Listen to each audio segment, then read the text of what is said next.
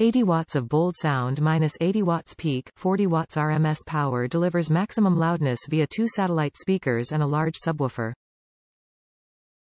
Enjoy rich, clear, bold sound.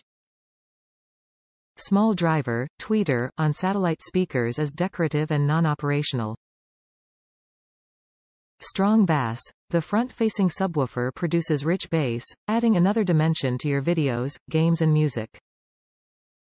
Experience strong bass you can hear and feel. Versatile setup. Connect up to 2 compatible devices via the 3.5mm and RCA inputs. No need to disconnect when switching between audio sources. Simple controls, easily access power, volume and the headphone jack using the wired control pod.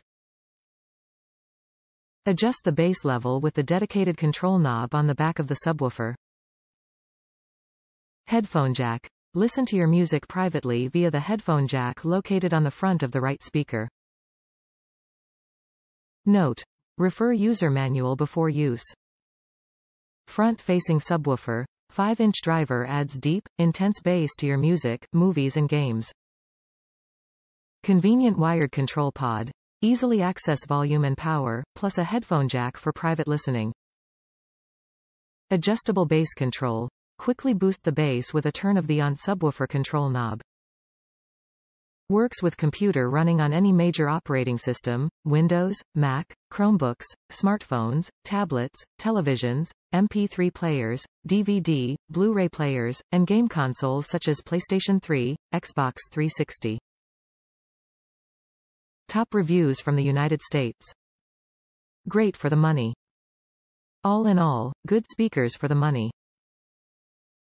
I had a 20-year set of Logitechs that was louder than these and the bass was better and deeper.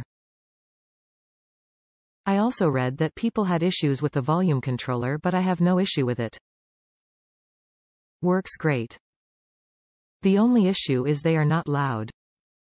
I have the speakers at full and I have to turn my computer up more than I had to with the 20-year-old Logitechs. And, like I said, the subwoofer just doesn't drive the bass out like the old set. Just not quite the same as the old Logitechs that I had, before a channel went out. For the $75, can't really say much bad for them.